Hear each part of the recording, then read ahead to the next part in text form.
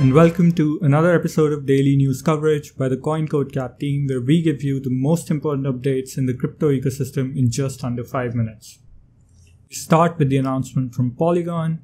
Polygon Network announced that they'll be merging with Hermes Network, which is a ZK rollup based scaling solution. Polygon Network itself is a layer 2 scaling solution and focused on scaling the Ethereum blockchain.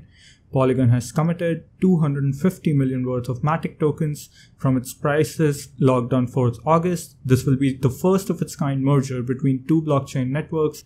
After the merge, the owners of the HEZ token will be able to swap their tokens for Matic in a 1:3.5 ratio, and after a certain point the HEZ token will be phased out.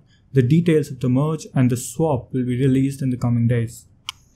Next, we have an interesting NFT project called Holly Plus, where a musician sold the right to deepfake her voice using NFTs. The project, created by American musician Holly Henderson, involves auctioning of two machine learning model NFTs, one of her speaking voice and the other of her singing voice. Artists who buy this NFT can then use it to create original artwork, which will then be minted as one-of-one NFTs and sold for profit. The profit will be shared between the project's DAO, the submitter of the artwork, and the artist Holly herself in a 50 to 40 to 10 ratio. The DAO will then use the funds to create new tools and projects. In our next update, we're talking about OpenSea. So OpenSea's trading volumes have surged over 12,000% in the past 1 year.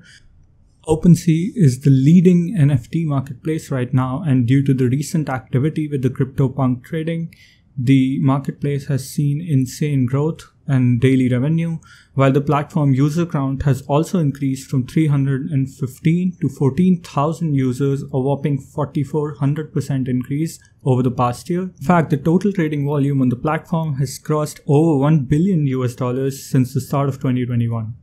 Next, we're going to talk about ADA. So after a massive bull run where ADA started trading over $2 after 3 months of losses, ADA has finally announced smart contracts. The massive bullish price rally seems to have come in anticipation of a successful smart contract platform release after the Alonzo mainnet update scheduled on September 12th this year. Finally, our last story from today is an update on our recent coverage on Poly Network. So after a troubling few days, with Poly Network losing over $600 million after a hack, the hacker has decided to return all the funds back into the protocol reserves, all for a bounty of $500,000. And those are all the updates from today.